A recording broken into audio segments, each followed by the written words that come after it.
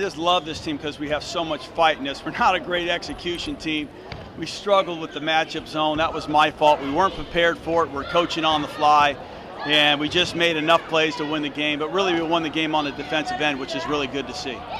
Our goal, we're trying to make a stand. We're trying to, the only thing we can do is try to win a conference. Not to say we will. It's really tough, and all we did was just take care of home, and we got to do some things on the road. But it's nice to be 2-0. Because we could easily be 0-2. Each game could have went either way. Pat Piscotto's one heck of a coach. He's a great friend of mine, and he's a great coach and had a great game plan and almost won the game. We hung in there, and I didn't feel we were intelligent enough to hold that lead. We fouled too much, missed too many free throws, and turned the ball over too much.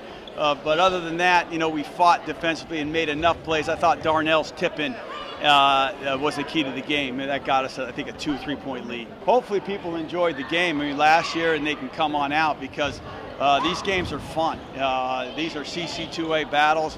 We got a team that can compete in the CC2A, which is nice. So we'll just keep battling and keep fighting and see what happens. We go up to Chico on Saturday, and that will be one heck of a game. It was great. We stuck together. We battled through everything, through adversity, and it was just a great team win all around. The crowd helped us definitely, and it's a great win we're going to carry on throughout conference. Then we're going to take it game by game and hopefully accomplish our goal at the end of the season. It was a good pace, good momentum for us. We like to get up and down. We're up and down team for sure. We like to run. And it was a good place. It was our pace and it was our speed, so everything was great out there. The crowd definitely helped so much out there. They got us pumped out there. We're excited. It was just a great atmosphere all around tonight.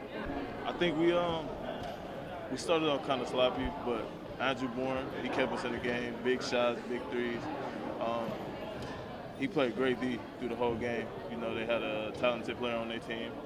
He did exactly what the coach told him, shut him down. The energy, they brought us energy. Anytime we scored, they pumped us up. They made us go extra hard. We do this for them and us at the same time. So I love the support. Just come in hard. Don't take nothing for granted.